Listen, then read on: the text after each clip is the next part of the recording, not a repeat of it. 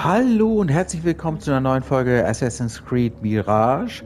Hier haben wir letztes Mal aufgehört. Es ist viel passiert zwischendurch. Mir ist das Spiel abgestürzt und da war die ganze Aufnahme weg. Und jetzt habe ich das alles nochmal neu geladen und nochmal neu gespielt in diesen Gefängnisausbruch. Ein zweites Mal. Ali befreit, das haben wir geschafft. Hier haben wir aufgehört. Hier machen wir nahtlos weiter. Gemeinsam. Und ja, alles klar. Finde die Kammer der Wache. Er wollte ja noch Dokumente besorgen. Und dann wollen wir das mal versuchen.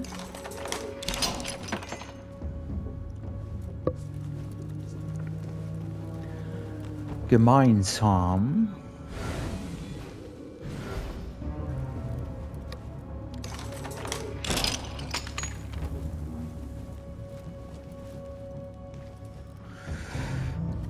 So, wie war das denn jetzt nochmal?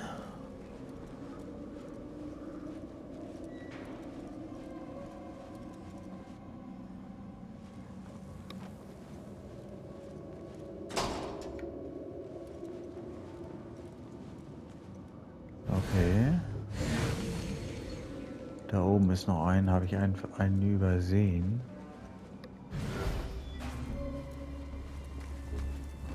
Ah ja, das Hilfsmittel voll. So, wo lang?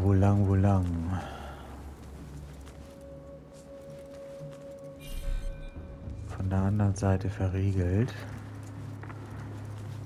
Okay.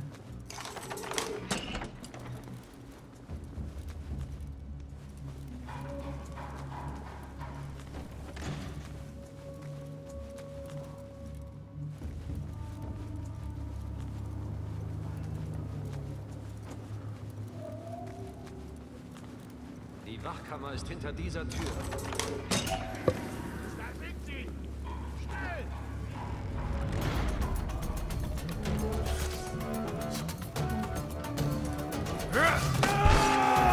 Sie sind hier drin! Sehr gut. Wir haben nicht viel Zeit. Brecht sie auf! Ali! Ich hab's gehört! Da drüben, bei der Rüstung! Beeilung! Gefunden! Bring das zu Rochard, meiner Meisterin. Sie ist bei deinen Leuten an der Wassermühle. Ich halte die Wachen auf. Geh jetzt! So, okidoki. Schlag Alarm! Verdammt! Nee, nicht Alarm schlagen. Lauf doch, das hatte ich doch schon mal. So, hier hin. Nicht lange rumzucken. Zack. Entkomme aus dem Gefängnis.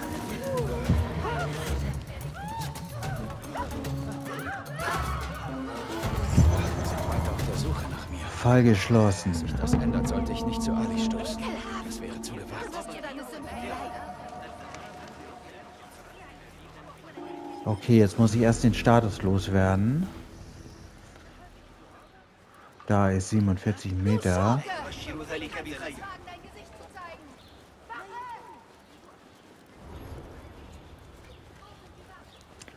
18 Meter. Die Wachen werden gut aufpassen. So, das haben wir schon mal ratscht. Das ist ganz gut. Steckbrief Nummer 1, Numero Uno.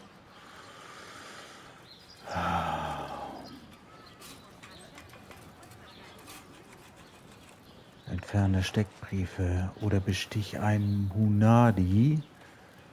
Munadi.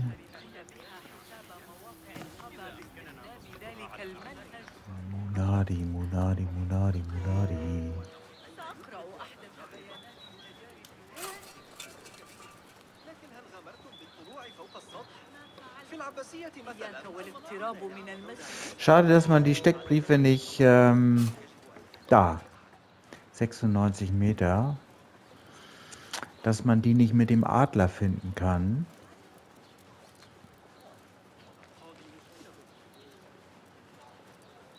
31 Meter.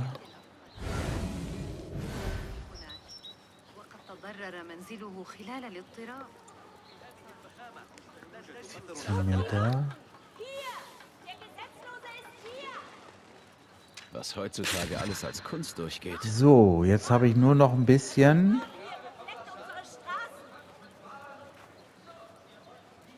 Du Grobian, das Gesetz wird sich deiner annehmen. Wache, Wache, Wache, Wache, Wache, Wache, Wache. Die suchen, als Ali ist fort und wieder bei Zack. den Aufständischen. Roshan sollte inzwischen auch dort sein. Hei, hei, hei. Also spannend ist das Spiel ohne Ende. Das ist echt gut gemacht. Der Fokus liegt hier tatsächlich mehr auf Schleichen und Verbergen. Das ist wirklich wahr. Aber für schlimme Situationen geht es auch, dass man dann ein bisschen kämpfen kann. Das ist, ich glaube, das war so bei den anderen Teilen auch. Dass man den ganz schlimmen... Aber wenn es zu viele sind, dann hat man da keine Chance. So, okay. Können wir nicht ein Stück reiten? Na, so einen Kodex nehmen wir doch glatt mit.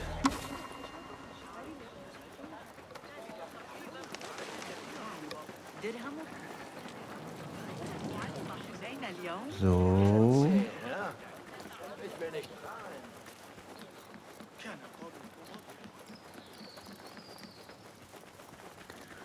Und jetzt pfeifen. Pfeiltaste nach rechts gedrückt halten. Das habe ich auch erst da. Galoppieren, L3. So. Hey, das war ja gut. Ausbruch gelungen.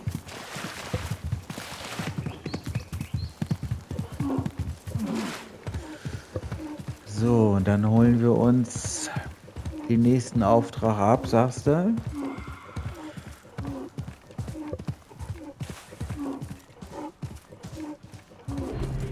Wassermühle. So, steigen wir hier mal ab. Rest geht's zu Fuß. Hier muss ich richtig sein. Nun denn, wo ist Ali? Kodex aktualisiert. Haben wir nicht ein bisschen Nahrung? Ah, nicht, dass das wieder als Clown gilt. Man ist ja echt vorsichtig, ohne Ende. So, ja, ein Elixier wäre auch nicht schlecht für die Mission. 12 Meter, achso, hier geht's weiter in der Story. Alles klar. Dieser Mann war es, der mir in meiner dunkelsten Stunde half. Und wie ich gehört habe, bin ich nicht der Einzige.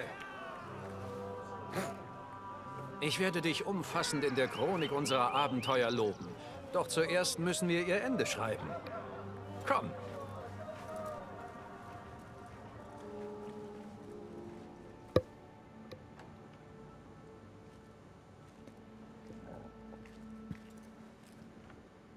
Wie ich sehe, kennt ihr euch schon. Nur flüchtig. Doch die Nacht ist jung und es gibt viel zu besprechen. Nämlich, was ihr mir beschaffen könnt. Unsere Mittel sind begrenzt. Aber sei versichert, dass ich mir anhören werde, was du brauchst. Später. Teile dein Wissen über El-Khul mit uns, dann kann Basim seine Arbeit tun.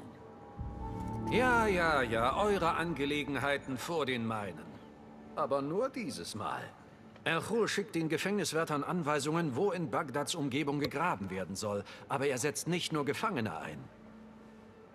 Hier ist ein Schuldbrief für Arbeiter. Sieht so aus, als hätte El-Khul vor, auch Wanderarbeiter zu kaufen. Wer könnte solch ein Vorhaben in Bagdad möglich machen, ohne Verdacht zu erregen? Da gibt es nur einen Mann, Mes'ud al-Yaqub. Ihm gehören Bagdads Seifenmühlen. Er gibt fremdländischen Siedlern bezahlte Arbeit. Die meisten davon sind Perser. Also zwingt er diese Arbeiter dazu, für ihn zu graben. Und all das unter dem Vorwand, ihren Lebensunterhalt zu sichern. Bashi! Ihr spürte eine der Grabungen von Elrol auf, gab sich als Gefangener aus. Was ist geschehen? Die Suche war erfolglos. Trotzdem haben die Wachen versucht, uns zum Schweigen zu bringen. Ich spaltete einen Schädel und floh. Die anderen hatten wohl kaum so viel Glück. Ein närrisches Unterfangen, das nichts eingebracht hat. Nicht nichts. Elrol wird in der Karawanserei sein. Ich hörte die Wachen davon sprechen. Natürlich. Händler aus allen Himmelsrichtungen machen dort Rast. Wenn Mes'ud Wanderarbeiter kauft, wickelt er seine Geschäfte vermutlich in der Karawanserei ab. Wie sieht er aus? Er ist ein gewichtiger Mann. Er schmückt sich gern mit Juwelen und Seide aus dem Osten. Dann wird er schwer zu übersehen sein. Es ist Zeit, Basim. Wie lautet der Plan? Das wird Basim zu entscheiden haben. Basim? Allein? Nein, ich hole einige Männer und... Und veranstaltest ein sinnloses Spektakel? Du wirst dich noch früh genug beweisen können, doch dieser Tag gehört Basim. Sieh es als Teil unserer Abmachung. Basim?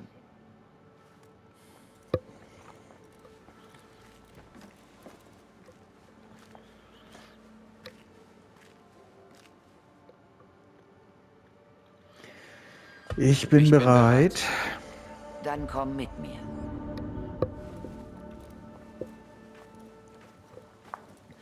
So. Komm, Basim.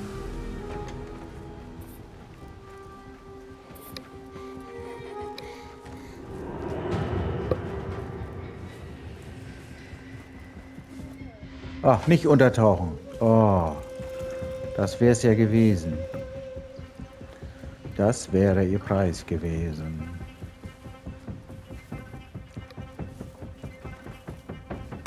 Ein Ordensmitglied ist zum Greifen nah, Basim.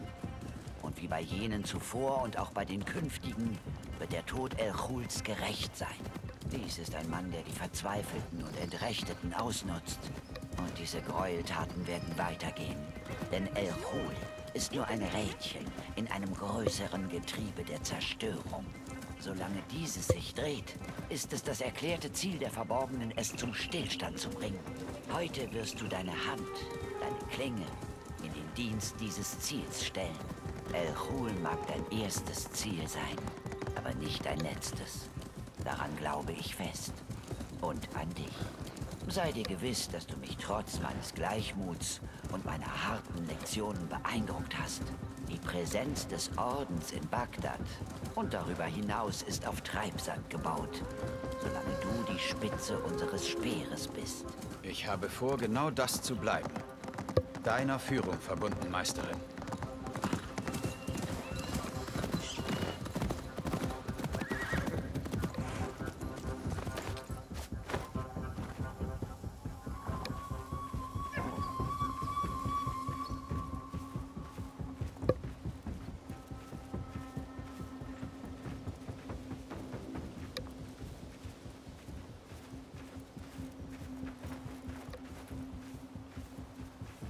Geschäftig wie ein Bienenstock. Komm, fasse die Prüfung ins Auge, die dich erwartet. Händler, Vieh, Karawanen von überall her. Und ich dachte, El Anbars Märkte seien verworren. Wo Verwirrung herrscht, gibt es Chaos. Und Chaos kann Gelegenheiten bieten. Sieh, welche Möglichkeiten sich auftun. Sei bereit, aber geduldig. Und vertraue deinem Gefühl.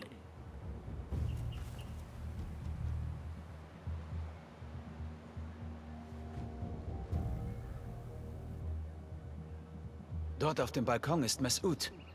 Genau wie von Ali beschrieben. Ich sehe ihn. Nun geh. Benetze sie mit dem Blut des Gefällten. Ich komme zu dir, wenn es getan ist.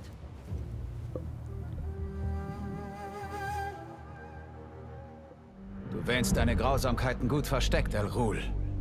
Weil du die Unbedeutenden wählst, deren Schreie, wie du weißt, ungehört bleiben. Auf deinen Wink gruben sie, durch deine Hand starben sie, und wurden wie Abfall weggeworfen. Und nur, um in der Wüste ein Artefakt zu suchen. Noch jetzt feilst du in der Sicherheit der Karawanserei um Fleisch. Deine Opfer sind meist in Ketten und ausgehungert. Es wird Zeit, dich einem freien Mann zu stellen. So, eliminiere Al-Ghul. Ablenkungsmöglichkeiten. Ja. So, okidoki. Gehört dir. Ich werde zusehen.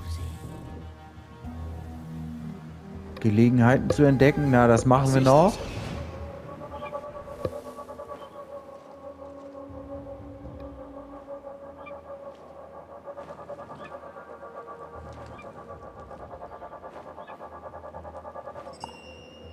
Da ist eine Gelegenheit.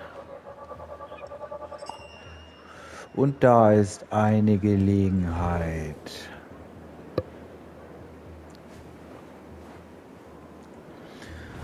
So. Geduld, Disziplin. Und wenn sich die Gelegenheit zeigt, ergreife sie. Okay, das ist ein guter Stichpunkt, hier machen wir jetzt einen Break. Also das musste sein, ich habe das eben nochmal neu spielen müssen, weil das mir abgestürzt ist. Und bis hierhin hatte ich das schon geschafft. Es ist wieder mal nicht so leicht, wir müssen Ablenkungsmöglichkeiten finden. Und hier sind sehr viele Wachen, die dann eben kommen, wenn man dann irgendwie, ich habe schon ausprobiert. Und wenn man entdeckt wird, dann ist es echt blöd, weil man dann diesen Suchstatus mit sich rumträgt. Es ist also nicht so einfach. Aber gut, schreibt mir in die Kommentare, wie es euch so ergangen ist. Mit erster Befehl, alles klar. Aber wir werden sehen, dass wir das hier... für unsere Bande. Aha. Du bist ein wahrer Freund. Ach so. Okay. Aber dann machen wir hier mal ein Break. Und ich bin froh, dass es alles so gut geklappt hat mit dem Neuladen und Speichern nicht vergessen. Ich hoffe, das geht so jetzt. Ja, jetzt geht's. So, okay.